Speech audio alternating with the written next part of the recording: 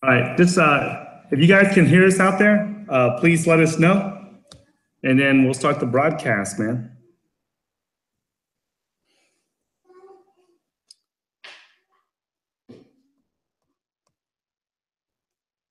All right, I can hear myself here on the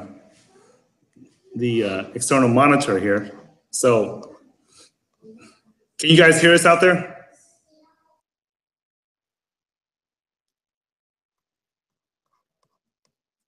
All right.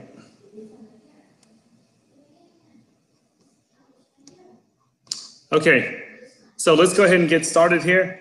What's up, guys? This is Ty Zen, and with me today, while Bitcoin is hitting all-time highs, it's finally broke above $5,000, $5,200 today. This is a momentous occasion for all of us in the crypto community. So I wanted to celebrate this special occasion by bringing on a very special guest here. We have Mr. Levi here. Say hello, Levi, and introduce yourself, man, the way that you do it on your channel. I want you to do it the way that you do it on your channel so that people can get a taste of who you are, man. Okay, let's do it then. So, yeah. Hey, what's up, everybody? It's Levi Illis here. Thanks again for watching, and welcome to my new subscribers. If you're new to my channel, I'm trying to bring you cryptocurrency news in the edutainment kind of way for you to digest. Yeah, man. Ty Zen, my man, how are you? Doing great, man. So what do you think about, let's start by, what do you think about this all-time Bitcoin highs, man? It's finally above $5,200 as we're speaking. It's at 5,273 right now as we're speaking. It's amazing. It's amazing. I was actually ready to pop up some champagne. When was it? Yesterday or the day? It wasn't yesterday. I'm a little bit sick also, and I got a little bit of a cold. But I guess it was yesterday, and I was like, okay, patience. But now it's finally there. So yeah, it's exciting. It's far more. How do you say it? Faster than expected, in my opinion. So yeah, let's see where it's heading from here. I guess we can still hit like 6,350 before the end of the year, around that range. Okay. Hey, just real quick, I just want to make sure that the audience, hey, can you guys let me know if can you guys let me know that when I'm speaking, you guys can see me on the screen, and when Levi is speaking, that he's on the screen? Because for some reason I cannot tell if each of us is showing up on the screen when we are talking. The Google Hangout is supposed to detect who's speaking and put them on the screen. So if that's working correctly, please let me know in the chat box. If it's not working correctly, let me know also. Okay, so I guess the market heard that you were coming onto our channel, so it started to rally up, and break the new highs, man. What do you think? No, that could not be the case. Okay, so I think you're the one that's moving the markets, man. Word got out that you're gonna be on our channel, man. But yeah, who knows? Right? Who knows? I think okay, it's not working. Yeah. Hey, so just to give our audience a little background on can you talk a little bit about how you got into crypto? And when you first heard about Bitcoins, and then can you talk about that first? Yeah, sure. So I think it was around 2013. I was working for Johnson & Johnson back then, and I was driving in my car, and back then I was mainly into stocks. I've been into stocks since 2010 or so. And I'm running my own company, and at a certain point of time, you have enough liquidity or company capital, and you need to do something with it. So yeah, I was driving the car, listening to some financial news radio. I don't know the English word, radio, let's say. And then at a certain point of time, they were talking about this Bitcoin, and that it hit 1,000 or so. And I was like, what? What is this? And then I started to not give it a lot of attention, because they were also saying, the usual suspect kind of things, like it's only being used on Silk Road and blah, blah, blah, blah, blah. So at a certain point of time in, when was it? 2016, yeah, just only last year. some of my friends were saying, hey, are you already into a cryptocurrency? There is this Dutch cryptocurrency called Gulden, and it has, how do you say it, risen to 1,500%. And I was like, what? What the hell is going on here? And that's why I started, let's say, getting into what it is all about. And then I came across, let's say, Bitcoin, Ethereum, Monero in the beginning, and Dash. Those were the first four coins that caught my interest. And then at a certain point of time, I started to invest more heavily in it, but only in the beginning of the year. I mean, if you invest in something, you really need to invest, with good due diligence, and especially with something so untangible. So I took really the time to dive into it for almost a year to really start. I played around a little bit. Very difficult in the beginning with all those private keys and all that. I also lost some Bitcoins here and there, some Moneros along the way. But that's the way you need to learn, right? And I always say it's just pretty much everyone learns by trial and error, in crypto, you know what I'm saying? Yeah. And hey, just real quick, man, I forgot to let everyone know that I'm broadcasting from Dallas, from the city of Dallas, which is located in the state of Texas. Where are you broadcasting from right now? I'm broadcasting from the Netherlands. Eindhoven, de gekste, we say here. It's like the freaks from Eindhoven. I don't know if it's the correct, how do you say, translation. But I'm temporarily here in Eindhoven at the moment. I'm originally from another part of the Netherlands, southwest. It's called Middelburg. Has been big in the golden ages. Now it's just a village. But I'm broadcasting. Hey, man. Hey, cities and nations grow and die, man. And exactly. They have their peak moments and they have their low moments. So exactly. Once upon a time. Once upon a time. That's no different in crypto land. Some coins make it big and then some fall off. And the key is to grab a piece of the action while it's going up. So exactly. Once upon a time, also the Dutch guilder, or the florijn, they called it back in the days, was the world currency for 250 years. And now it's crap. Hey, so was the Iraqi dinar, when Saddam Hussein was in power, Exactly. And now it's just toilet paper is more valuable, But so hey, so talk about how you got into crypto while working for Johnson & Johnson, right? And what's your background? Do you have like an IT background, or what's Yeah, so I'm a online marketing specialist, and my a generalist, I always say, and my expertise is marketing automation. So I help, from a strategy perspective, but also, let's say, operational perspective. So I help customers to build out their strategy for lead management, retention, and all this type of stuff. So that's what I'm doing for my company as well. So I'm delivering consultancy services and mainly focusing on Fortune 500 companies. So now I'm currently working for Philips. Already long term. I think it's the 6th year now that I'm doing different assignments there for Philips on a global scale. Philips Lighting in this case. I've also worked for Royal Philips, and then also some national larger companies like the Dutch Telegraph, but also in the sporting sector. So it's a little bit of that, yeah. But I'm actually planning to quit end of the year. So. Oh man, that's good news, man. So basically, you're one of those real Asians that's actually smart in all that stuff, man. Unlike myself. Yeah.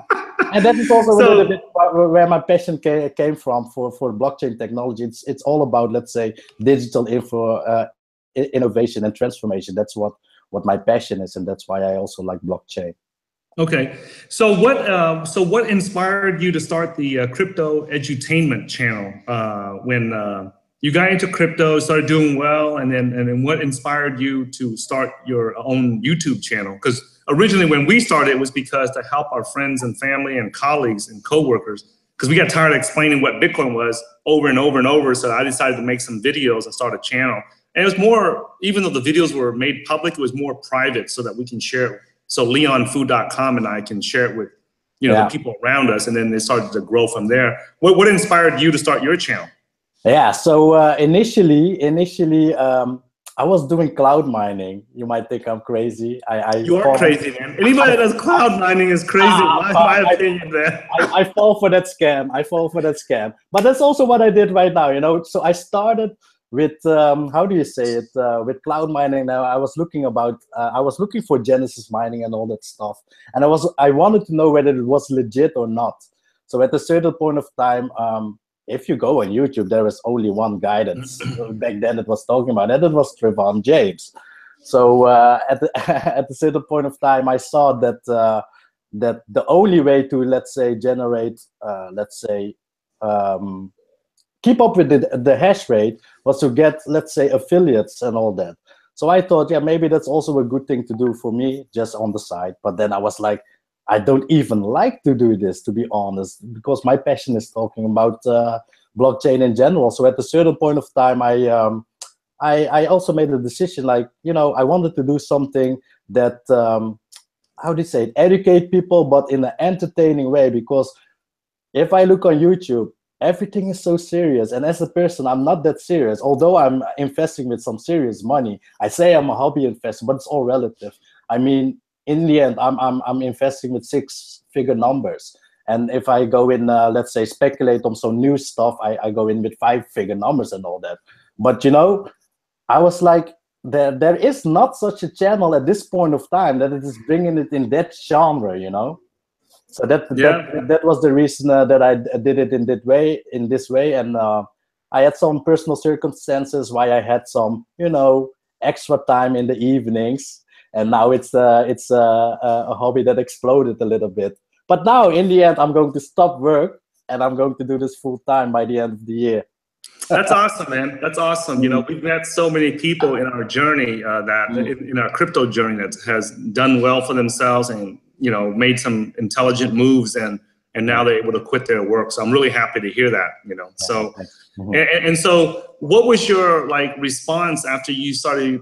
Oh, but by the way, look, before I go into that question, you mentioned that you learned from cloud mining that doesn't work, and you mentioned Genesis mining, right? Yeah. So was that the cloud mining service that you used? Yeah. So in the end, and so when you said that it did not work, right? You know, the whole idea of me bringing you and other broadcasters onto our channel is to learn from the mistakes that you made, you know, so that our audience can learn from your mistakes as well, you know. And so what was the lesson that you learned from the cloud mining and from Genesis mining? Yeah, so I also made a video on it, or a series of videos, so where I really did an investigation over time, and the use cases as follow. Would you receive more coins whenever you invest US dollars for a certain amount versus buying Bitcoins directly at the exchange? So that was the use case that I've done, and then based on calculations, I'm showing that it's not how do you say it, not profitable at all to just mine. It's better to just buy it via an exchange. Okay, so that is the exact firm belief that we have on our team, right? Because most people don't realize that, you know, I started learning about Bitcoins back in 2012 when I worked at an energy brokerage firm in the city of Dallas, and they had a mining farm there. They were building a Bitcoin mining farm, and that's how I learned about Bitcoins, and that's how I sent the white paper to leonfu.com, and he confirmed that, yes, it's legit, and that's how we got into Bitcoins at that time, right? So, you know, eventually, a few years later, they had to shut down their operations, right? Because it was just not profitable. So since then, we have never seen a scenario where it was more profitable to put your money into mining than to actually just buy the coins, the tokens itself. So if you started at the beginning of the year in 2017 and you put, you know, $100 into Bitcoin, you would have gotten way more for your money. You would have grown it like 4 or 5 times versus putting that $100 into mining or any kind of mining, whether it's, you know, you do the mining or you put it into cloud mining, it didn't matter. We've never seen a use case where mining made more money than just actually just buying and holding the coin. Yeah, right? I think it's and I'm going to interrupt for one moment and repeat, and quote the Bitcoin Meister, Adam Meister, the Bitcoin Meister, and tell everyone to pound that like button. I can't say with as much enthusiasm as he does, though. So pound that like button. Pound that like button. Pound that subscribe button.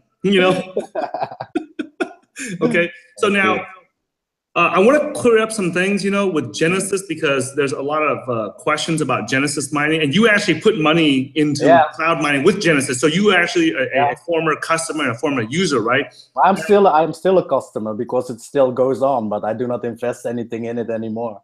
Okay, so do you recommend that to the audience, or do you recommend somebody do that? Because we've never seen, we cannot recommend it because we don't see it being more profitable. No, I would not recommend it, not at all, because I will also send the series maybe later to you that you can put in the description, because there in the series I really show you that at a certain point of time in January, when the price of Bitcoin was $1,000, then I could have accumulated more Bitcoins over time, because what people do not take into account, there's also a difficulty increase. And all the calculations that you see on the internet, on Coin Wars or whatever other type of website, that is the price that you will get over time, but not including the difficulty increase. So what I did, I really did my due diligence and looked at the history and took the average of difficulty increase that's coming from Bitcoin over time and calculated that in Excel sheets, and then based on that, it's better to just buy Bitcoin versus mining. Except if now the price would rise like super crazy, of course, then it's a different story. Yeah. So let me ask you this. So like a lot of people are asking, hey, is cloud mining a scam or not? So what you're saying is that it's not that it's a scam, it's just not more profitable. Exactly. It's not as profitable as just investing in the coin, the token itself. Exactly. It's not a scam. It's not a scam. I mean, it's exactly what you are saying. And by the way, the screen is not switching over, Tyson, from you to me and vice versa. Oh, okay. Okay. So, all right. As long as it's on you, it's fine. Let me see here.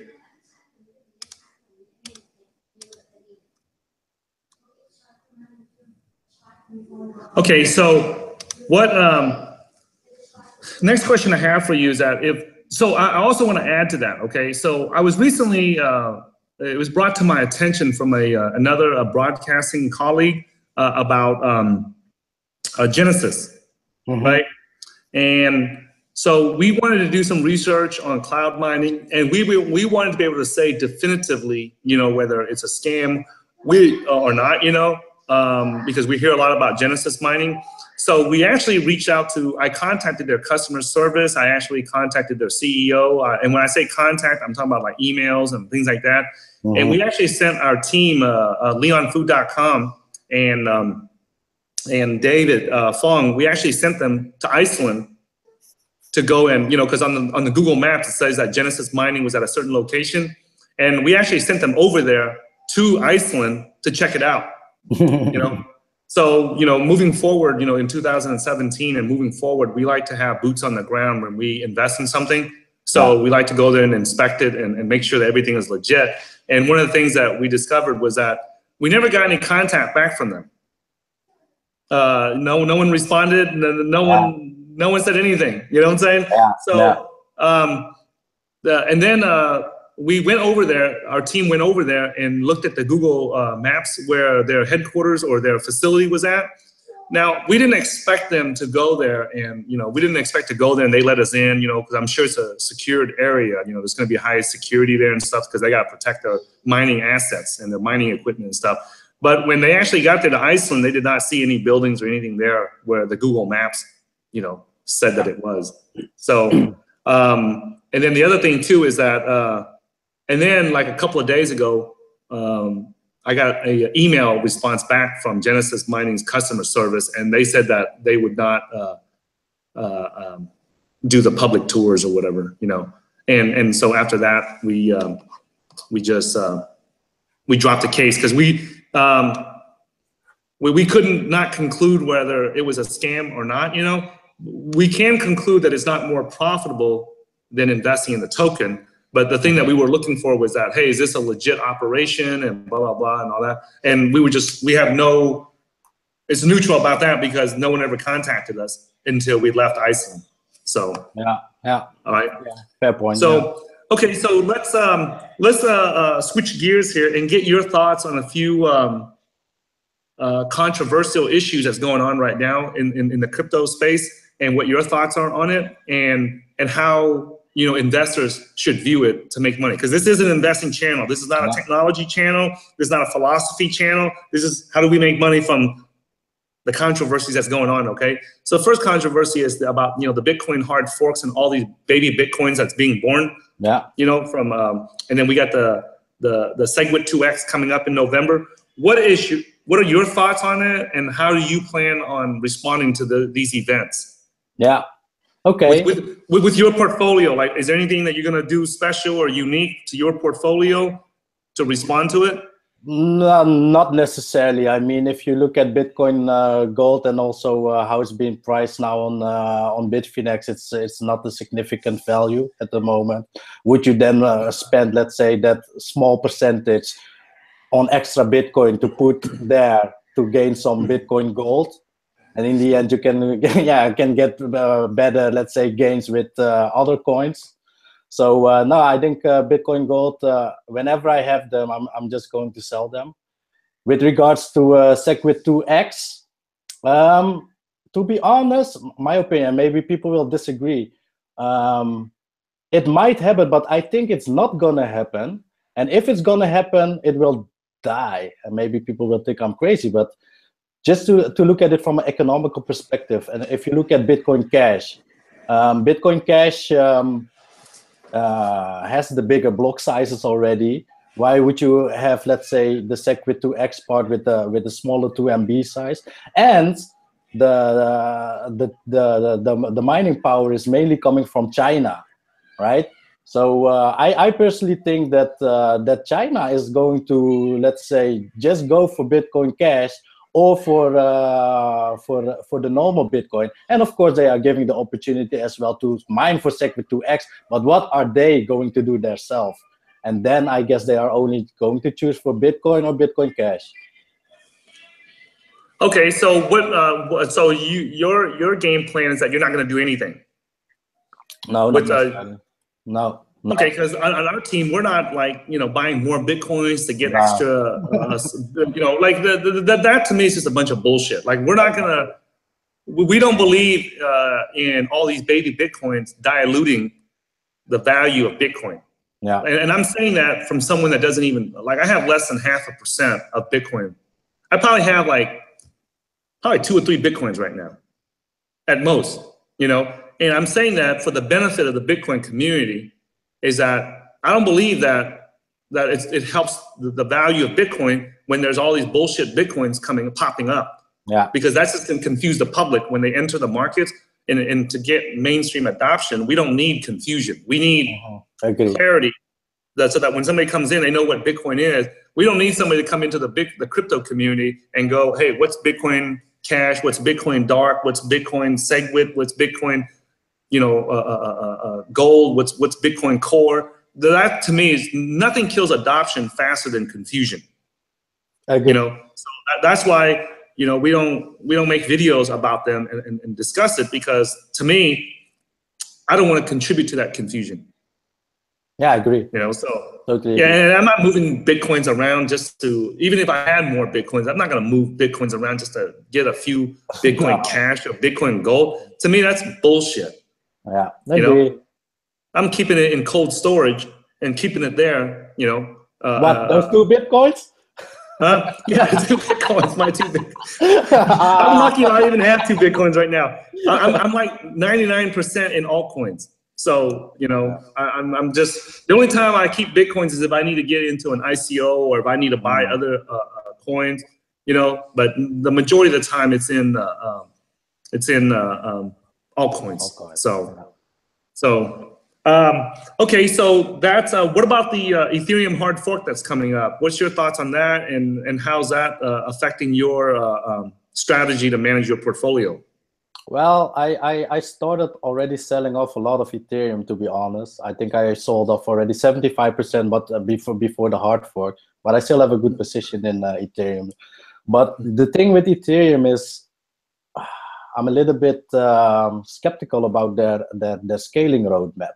At this point of time, they need, let's say, 2 different Metropolis hard forks to get to that ultimate scaling goal. And I'm just a little bit afraid, although, let's say, from, let's say, a corporate adoption perspective, they are doing a good job with the Enterprise Ethereum Alliance. But I think technologies will pop up left and right that will also fix the scaling issue that Ethereum is facing on a shorter term, and what will then happen over time, you know? So yeah, it can be a little bit of a benefit, but what is it? The major thing in the hard fork is that, and please correct me if I'm wrong, is that how do you say it? The Ice Age thing will be extended a little bit. Why? If you know already that you're going to scale, put it in and go to the next step. You know. Okay. Yeah. So I mean, so you are not acquiring more ethers or getting rid of your ethers. You're just you're on a hold track with that thing. I'm just holding what I have right now. I'm doing the same thing, and a lot of people are asking, are concerned: is there going to be a hard fork? After the hard fork, is there going to be a third Ethereum chain that's going to be produced? And my strongest opinion is that there won't be. And here's the reason why. And maybe you can share your thoughts on it too. But my opinion is that the original hard fork to bail out the DAO, the reason why people kept there's a portion of the community did not believe in bailouts. Mm-hmm. They did not believe in bailouts, and that's why they stuck with Bitcoin.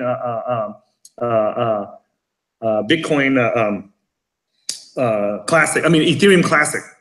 Mm-hmm. Okay, because they did not believe in the bailouts. Now, I'm one of those people that did not believe in the bailouts either. Even though that's the position I lost the most money since I got into crypto. The project that I lost the most money on in terms of percentage-wise is the DAO. When I invested into it, so I lost a shitload of money on that. Okay, so because of that, but even then, even with the money, if you ask me, hey Ty, would you take the losses and maintain the immutability of the blockchain, of the Ethereum blockchain? I would say yes. I'm willing to sacrifice my losses to maintain that immutability, because that's what gives it value. So there was a community who believed that was there, but then, there's people that wanted their money back, so they had to do that hard fork. And so there was a bailout issue there. I don't believe that this hard fork is a bailout. When they go to hard fork to update the software, it's not a bailout. So I don't believe there's any reason why the community would splinter or split up into a third Ethereum blockchain. That's my opinion, because and right now Bitcoin keeps splitting up because it does not have a governance process. There's no decision-making process. And when I say governance process, people that don't understand what a governance process is, they think that I am suggesting that Bitcoin needs a government. Okay, a governance process is a decision-making process where the majority of people can come to a decision and then execute on that decision. It doesn't mean that it can involve the government, but it does not have to have a government. It's just a process, okay? And right now, Bitcoin does not have a governance process, but Ethereum does. And their governance process is what we like to call the benevolent dictator model. So they're using Vitalik as the benevolent dictator, and he's gonna dictate downwards what needs to be done with the network. And because he was the founder of the network, right? And people know that he's not motivated by money because he's already got gazillions of dollars, right? So the decisions that he makes people are going to trust his opinion. People that, like myself, who are not technical, we're going to trust that he's doing the right thing for his network. Okay, so because of that, there is that benevolent dictator model that flows downhill. I don't believe there's going to be a third Ethereum hard fork chain. No. So what's your thoughts? No, I totally agree with you on that one, Ty. But I mean, hard fork doesn't need to be an issue. If you look at Monero, for instance, it has been hard forked like 6 times or even more. I can't recall. but it doesn't need to be an issue. And in this particular case for Ethereum, I also do not agree that it's going to be a third chain. No. Okay. Yeah, because a lot of people, and it's more of the people that want free coins. Yeah. I think that the people that just want free tokens without spending any money or investing their own money, I think they're the ones that are in favor of a third, fork so they can get extra bonus coins. And I don't believe that. I don't believe any of these baby coins that come out of the hard forks are extra value. I think that it steals value. It steals value. It steals time, and it steals resources away from the original blockchain. Yeah. So like some people believe that, hey, hold on to your Bitcoins and get free Bitcoins, free money. It's not free money. They're stealing and diluting the value of the original Bitcoin that Satoshi created. Now that's just my opinion, So, all right. So on your channel, you said that you like to make, learning crypto entertaining, right? Yeah. And the reason why I brought you onto our channel is because, I always look at all the different channels, and every year I always like to do a video about, all the different channels that are worth following, And when I saw your channel, it kind of stood out because it's like, man, there's all these dozens of channels popping up, and you just don't give a shit, on how you portray yourself and stuff. And I'm like, hey, man, this guy's got the balls to do that, man. Not worry about what people think, then his then it's worth taking a look at. Similar to Bitcoin Meister, most of the stuff that he says about Bitcoin, I don't agree with, but I do agree with this. I agree that, he's not just another echo chamber, that he does give his commentary and his opinion on it, and it's from a different perspective, and he's just not echoing what other people are saying out there in crypto land. Okay, so this is going to be a tough question for you. Okay, so what are your top 3 favorite cryptos right now that you see, that you like? Yeah. And if you're listening to this, it's not a buy or sell recommendation. No. It's just, this is just Levi's favorite, like everybody has their favorites, So what do you see as your 3 favorite that if you had more Bitcoins, you would get more of, If I had more Bitcoins, then I will get some more Bitcoin. I don't so that's one of the 3, huh? That's one of the 3. Then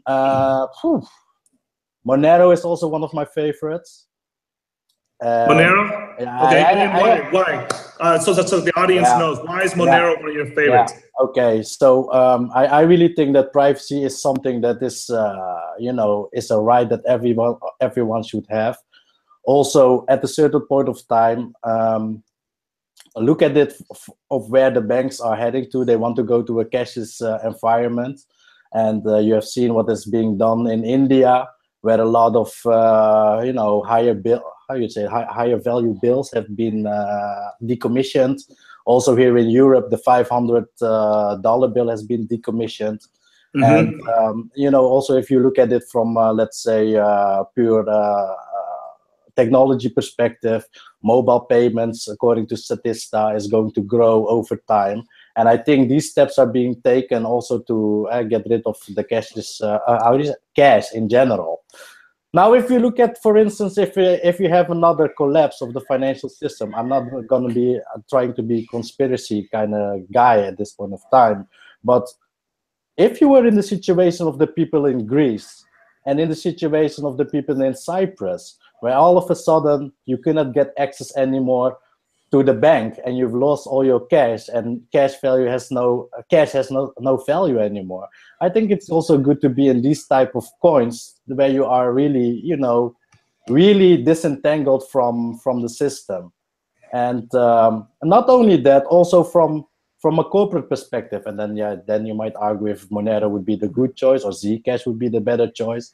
If you would do, let's say, corporate transactions, or in general, if you have a company, some funds just need to be, private, need to be private from that sense.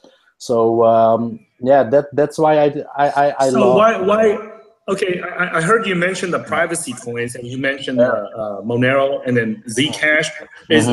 What about the other privacy coins? Do they not have value in your eyes, or do they not matter, or? What made you focus? Because there's Komodos, there's Zencash, there's Particle, there's Cloak Coin. There's several others that you can. There's dozens of them. Yeah. There's Verge. That's a new up and comer. So what made you focus on these specific privacy coins and not the other ones?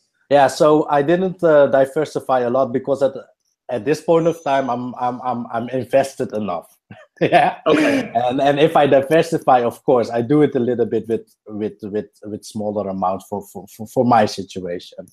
But the thing that I like from Monero, and others have that a little bit as well, is that the main focus is, let's say, the privacy. If you look at Dash, for instance, or PIVX, you have, let's say, the option to make it private. But here at Monero, it's the other way around. It is, well, it's private. That's it. It's private by default, is what you're saying. Default, exactly. Thanks. I was looking for the English word. Yeah. Okay. Yeah. So you said, first was Bitcoin, get more Bitcoins, and you said second you like Monero and Zcash, which are the privacy coins that you like. Is there a third one that you like? Yeah. Okay, people might hate me now, but I don't care because the way that you introduce yourself on your channel, I don't think that if somebody thinks that you give a shit, I think that they're at the wrong place. Yeah, exactly. But in the end, it's all about making money. No, I'm glad that you say that, because like sometimes I wonder why people even, get into crypto. Like we make it very clear why we're in crypto. We're here to make life-changing money, life-changing profits. Okay. We're not a technology channel. We're not a philosophy channel. We're not trying to change the world. How you change the world? Make more money. Exactly. I've made more changes to the environment and to the people around me by having more money, by not being broke. So, all right. So, which is the one that you think that people are gonna throw tomatoes at you at? Ripple. I mean, but Ripple. Yeah, but for the and this is important for the midterm. So for the midterm, I guess with Ripple there is still another gain. Purely because it's a company that is already has 100+ customers, and they are really a company that's having revenue, and in a segment that it has a lot of money. I mean, and that's the only reason I'm. You were asking for 3. Of course, I have a little bit more favorites, but now at this point of time, I think there's still some money to make with Ripple. Okay. Actually, we have a video series called Typhoon Mistakes, and some of the mistakes that we made along the way. And I haven't had a chance to make it yet, but that is actually one of the video topics I was going to make a video about. One of the mistakes that we made on our team, is Ripple. Is because it's a private blockchain, and we saw no value in that. But the mistake that we made, right, is that you can't beat, you cannot overlook the fact that a project has customers. Exactly. Any project that has paying customers has more value than any project that has just a piece of white paper. Exactly. Right? Exactly. Because that's like in business, that's like the hardest thing to do, is to get somebody to give you money and pay you. Yeah. So if you have a project that's got customers, like people laugh when we talked about Factum, right? And it's a project out of the city of Austin, Texas. And the thing that we made an investment thesis or investment case for is, hey, they got customers. They got working software and they got customers. Yeah. So you can't knock a project when they have working software and they got customers. And it's not just any type of customers. It's when they have somebody like the Department of Homeland Security willing to pay them. And this is not like your average mom and pops next door. You know what I'm saying? This is a government, a law enforcement agency that, so you can't be bullshitting them, right? You can bullshit other people, but the last people you want to go bullshit is the law enforcement agencies that can put you in jail for bullshitting them. Okay, so to me, that right there confirms that, to me, it's a legit project when you can get a government law enforcement agency, right, to buy your product. You know what I'm saying? They're not going to come in and buy a scam product or a bullshit product. You know what I'm saying? So I'm not saying that, everything that the government buys is good, But the last thing you want to do is go pitch your crypto project to a government law enforcement agency. You know, that's like we have when we hired an attorney to a securities attorney to oversee what, you know, to review everything that we do, all our products and our services, you know, like, you know, our free stuff on YouTube and stuff, like we don't, you know, care too much about that, but the stuff that people give us money for, you know, and invest in our, like, you know, home study course, our cryptocurrency investing blueprint, or they come to our you know, 4-day boot camp training, you know, our cryptocurrency investing boot camp. You know, we have our securities lawyer sit in there and make sure everything we do and say is in compliance with US regulations. And, you know, when we first, you know, looked for one, my business partners, you know, they were like, hey, let's just get an attorney. I said, no, we don't just get another attorney. We need to hire a securities lawyer that used to work for the SEC, and even better, we can get one that, you know, used to work for the Department of Justice as a prosecutor or somebody. And that's who we brought on to you know, to review everything, all the products and services we have, to make sure that we're in, you know, compliance with US regulations, you know, and that way, you know, hey, you can't say this or you can't do this, and, you know, we're like, oh, okay, you know, because we don't know the law, you know, so we need somebody that's on that side in law enforcement to let us know, so we'll make sure that we're in compliance. So whenever people, you know, laugh about these different things, you know, the other mistake I think we made also, Levi, with Ripple, like you mentioned, is that we did not take into account that you know, the banks and all the financial institutions, they're not going to go and put their business on a public blockchain. Like they're not, that's not, as much as we want them to, and as much as, you know, it's our fantasy that if they do that, it'll increase the value of Bitcoin and everything. The reality is you know, they have to report to shareholders and to board members. There's no way they can take their business and go put it on a public network. They have to put it on a private network. And that was something that we overlooked. You know, like, hey, you know, like, you know, realistically, if you and I own a bank and we have shareholders that we have to report to, we have to file with the SEC, you know, quarterly reports on what we're doing and everything, and we have to report to law enforcement and everything, there's no way that we can take that risk, that legal risk of taking our entire business and putting it on a public blockchain. Exactly. And that's the mistake that we made. So I'm glad, I agree with you on Ripple. I do agree with you on Ripple, you know, so. Oh, and just to make sure, right, we have to disclose this to our audience, right? You're not being paid by Monero or Zcash or Ripple to give your opinions, is it? No, of course not. Okay, all right, just to make sure, you know. 100% independent, man. Yeah, okay. So, you know, if you know, I don't care. Just, you know, if you are, we want to make sure that, you know. So I always tell my audience that if you hear me talking about it on our channel, just assume that we invested in it. Exactly. Same here. Same. So, all right. So, let's take some questions from the audience here. If you guys have any questions, just leave it in the chat box, and then I'll get Levi to answer it. Let me see. So some of these ICOs that you guys are bringing up, I'm not familiar with it. You know what I'm saying? So I can't even comment on it because there's so many that's coming out, you know. Okay, so Denny Blockland, when you guys put the questions in, can you also put the city or the country that you guys are asking the question from, so we have an idea of who's listening in on us, right? So Denny Blockland, he asked if you can share like maybe some of the big mistakes that you made in crypto, you know, outside of like the cloud mining. What are some of the other mistakes that you made that that our audience can learn from?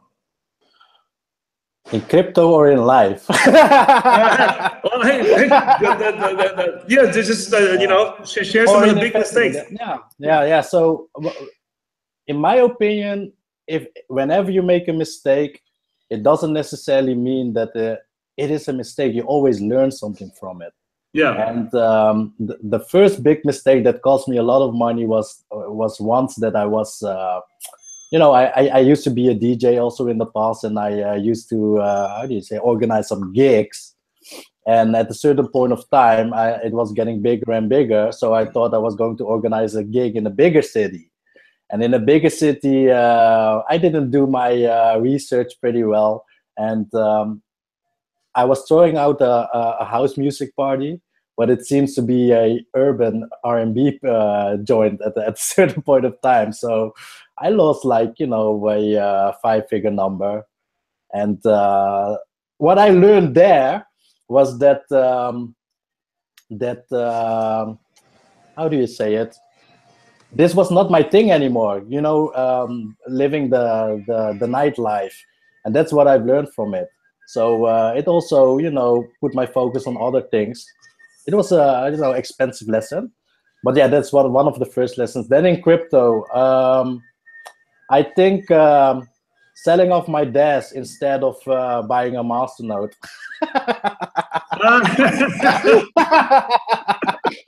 That was the biggest mistake. That was the biggest mistake. Yeah. I would agree with that. You know, I should have gotten a master node when it was low enough to buy one. That would have been very nice. That would have been a good, nice residual income. Exactly. It's now paying out like 6K per month. You know, it's always good. Yeah. Okay, so let me ask you this, right? Let me ask you this. So that's one of your life lessons and crypto lessons. Well, what else? Are those the biggest lessons, mistakes that you made, or is there anything else? Hey, Denny Blockman is actually the guy who asked the question. He's actually from the Netherlands. Oh, I see. Yeah, Gouda. Yeah. The cheese city, the best cheese in the world. You know, the best cheese in the world comes from Gouda. You know that, huh? Or not, Ty? No, I'm not a big fan of cheese because I'm lactose intolerant, man. And man, cheese makes me dizzy. It makes me throw up and fart and all kinds of shit, man. But it's funny that he brings up Gouda, because I actually also wanted to start once a cheese business for the US market and the Indian market and the Chinese market, because also with my, let's say, digital marketing background, I saw that there's a lot of, how do you say it, search volume coming from these countries. So everybody who wants to start up a business in cheese, you can steal the business. I still have a domain. You can Man, dude, I'm not a picky eater, you know. I grew up in the refugee camps in Malaysia after our family left Vietnam, and I can tell you, man, I'm not a picky eater, man. But there's one food item that I don't eat, and that is cheese, man. Like, every time I go order a cheeseburger, they always put cheese on it because they can't imagine somebody ordering a burger with no cheese. Every time I order pizza, I don't want cheese on there. And they put cheese on it anyway because it's like, they're so stuck on people eating pizza with cheese that they can't imagine somebody would walk in and order pizza without cheese, you know? So, but that's the thing, Ty. That's the thing. Sorry, I need to interrupt you on this one. If you're in the Netherlands, you'll get some Gouda cheese and you will maybe change your mind on it, because there is the difference between cheese and cheese. Okay, so Luciana Valdez from Miami, right, asked why haven't you guys spoken about IOTA and the Tango technology? You know, you guys come from the NXT community and all the potential disruption. Okay, so I'll probably have to answer this one because it's more directed towards me, you know. But so the founders,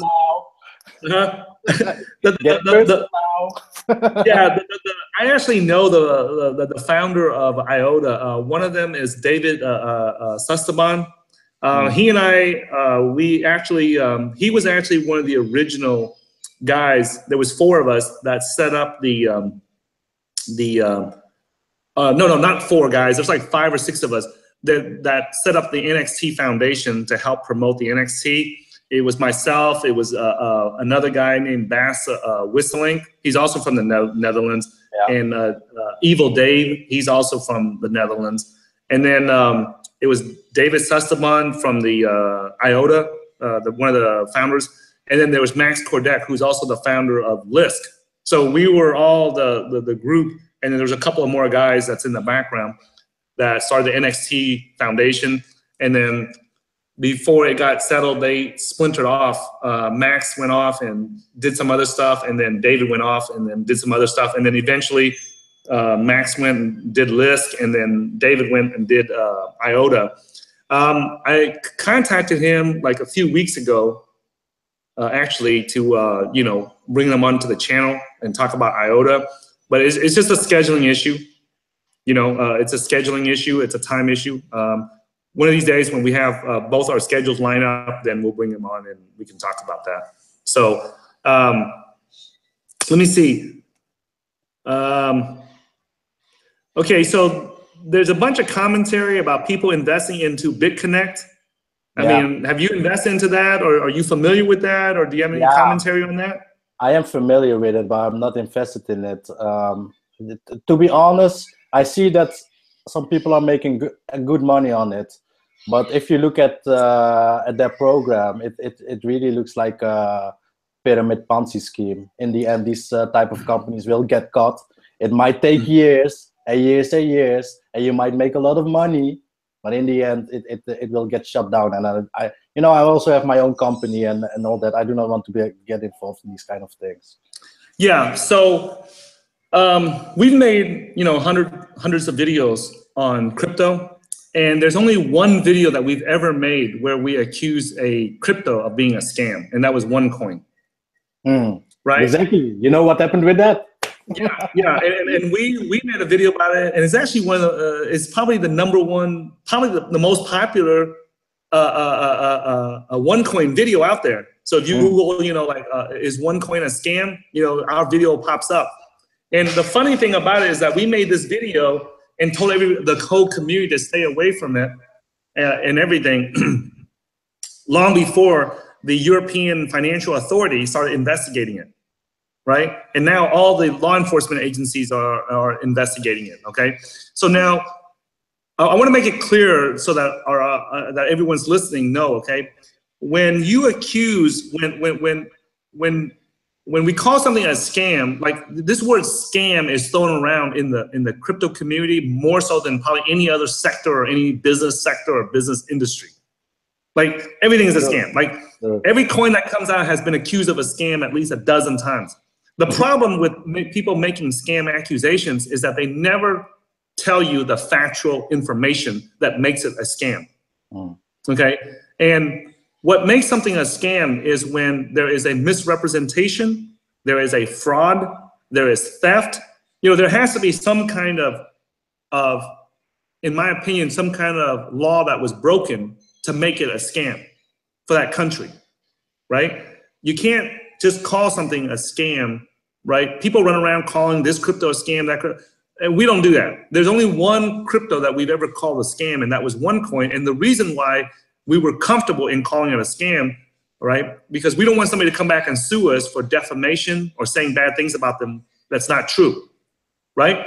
So that was the reason why we wanted to go out to Iceland and inspect the Genesis mining facility, because some people will call it a scam, some people say it's not a scam. We just want to go see it for ourselves, and then that way we can make an accurate video about it.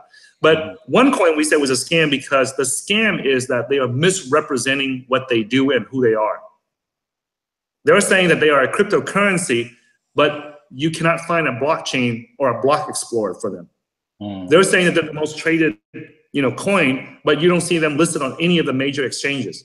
So the scam in OneCoin is that it's a misrepresentation. You're saying one thing, but you're actually something else. You're saying A, but you're actually B. That's what makes it a scam. Like a lot of people say that, oh, so-and-so coin is a scam just because they don't like it. This is just their personal opinion, right? So we're always hesitant to say that. Now, if we were doing research on BitConnect, right, to get back to BitConnect here, it was very hard for us to find factual information on it. Like on some of the stuff that they claim, right? I don't know about the Netherlands, but in the US, right, when you make a claim, especially if you're a public figure and you make a claim, you have to be able to back it up. If you're a company and you're saying, hey, my product or my service does this, you have to be able to back that up. Yeah, it's the same. Okay.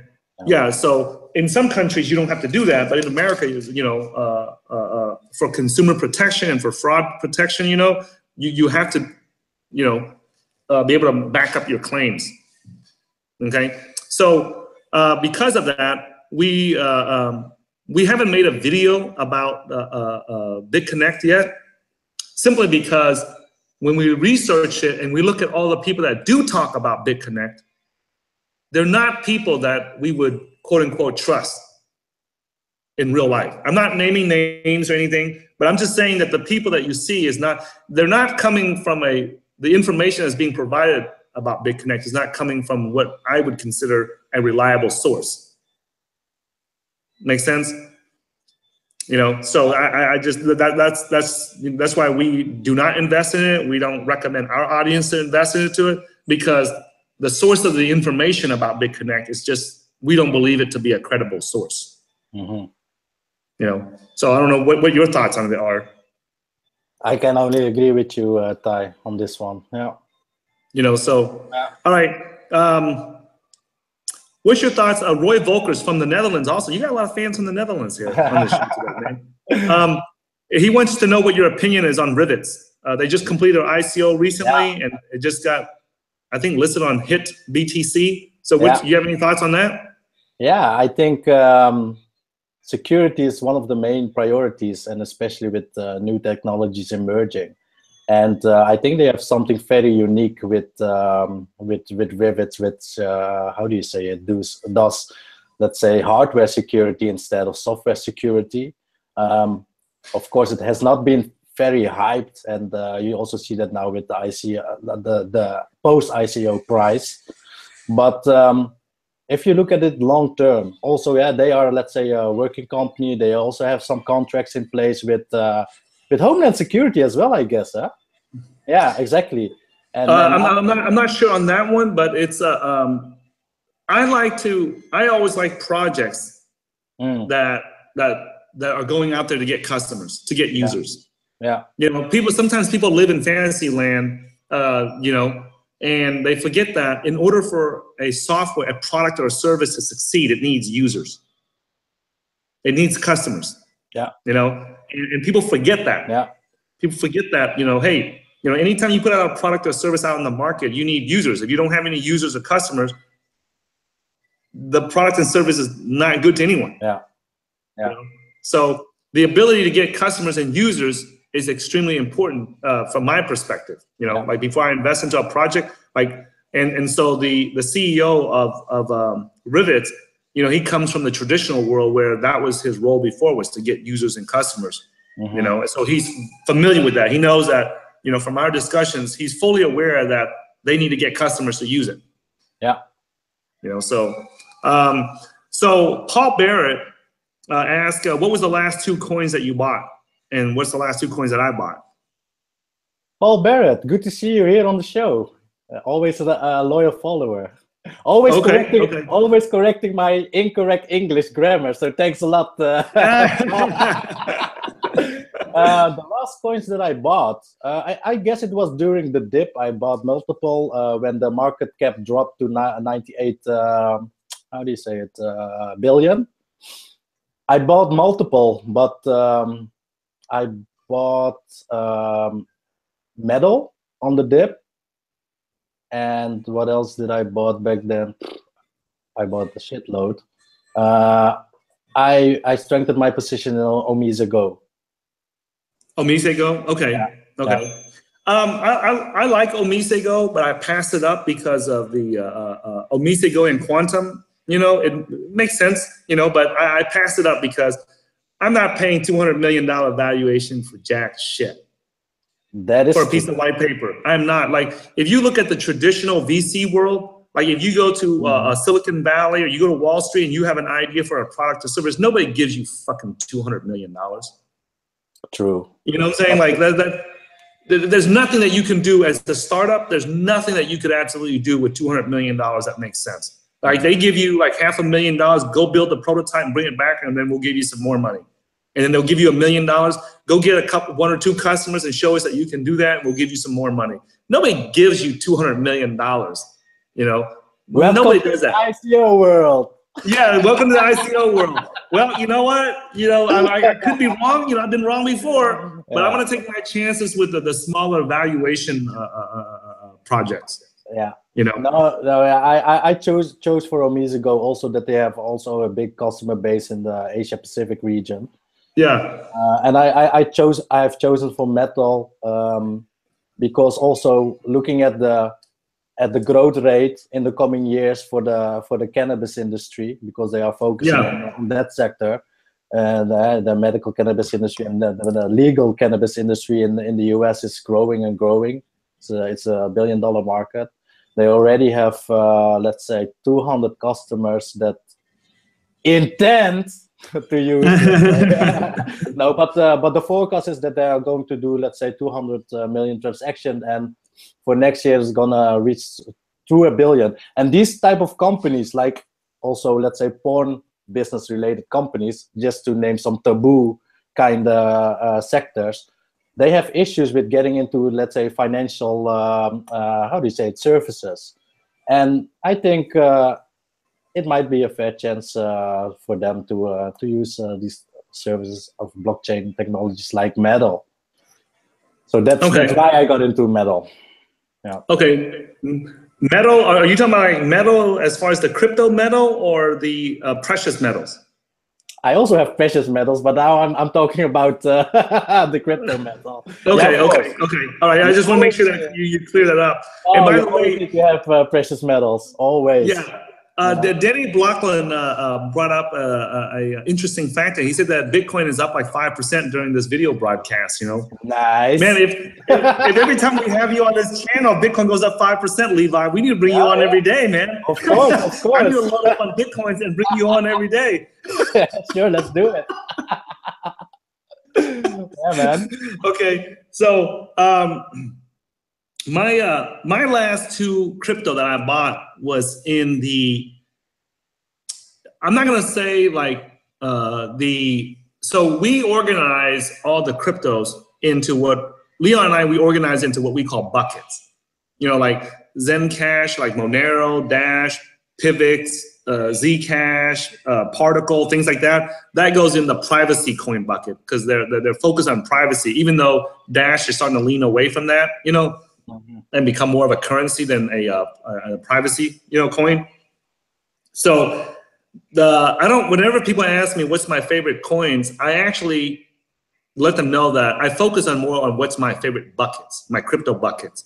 And the two buckets that I've been getting into is the gaming bucket, the decentralized video gaming bucket, and then the decentralized gambling bucket, because those are two arenas that I believe have huge friction.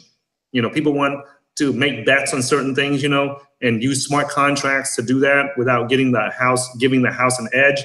So, things like Edgeless, V-Slice, things like that. I've been looking at those, getting into those while the price is falling. I've been getting into those just so that I have a position in the, Mobile Go, game credits, those are in the video game sector. So I just want a little bit in each bucket, so that if that bucket, hits big, I want to be in that bucket.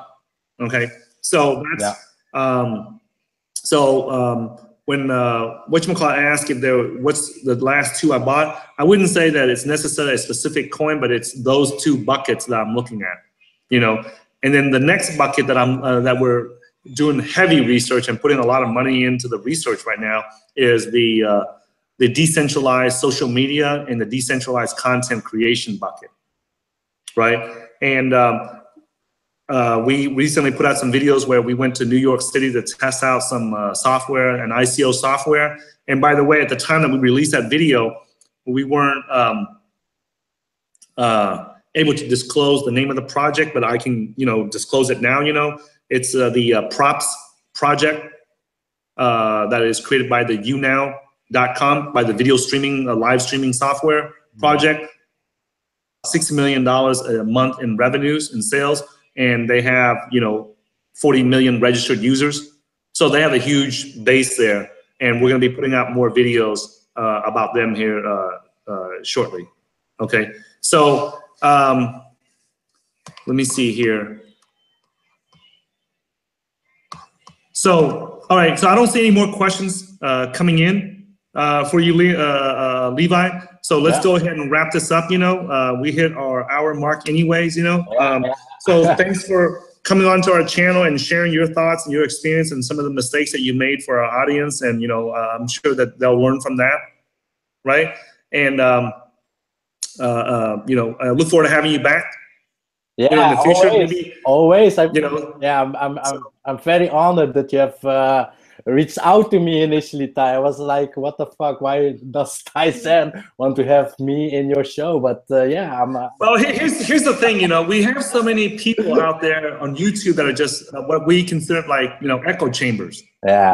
They're just regurgitating what somebody else said, or they're just, you know, just they don't have their own personal opinion. And I think the value that we want to bring to our audience is that people who have their unique personal opinion, you know. The name of the project that I just mentioned is from a company called younow.com. You as in me and you, and then now as in right now, younow.com. And if you go to their website, at the top, it'll say props by YouNow, read more, and you can follow that. Okay. So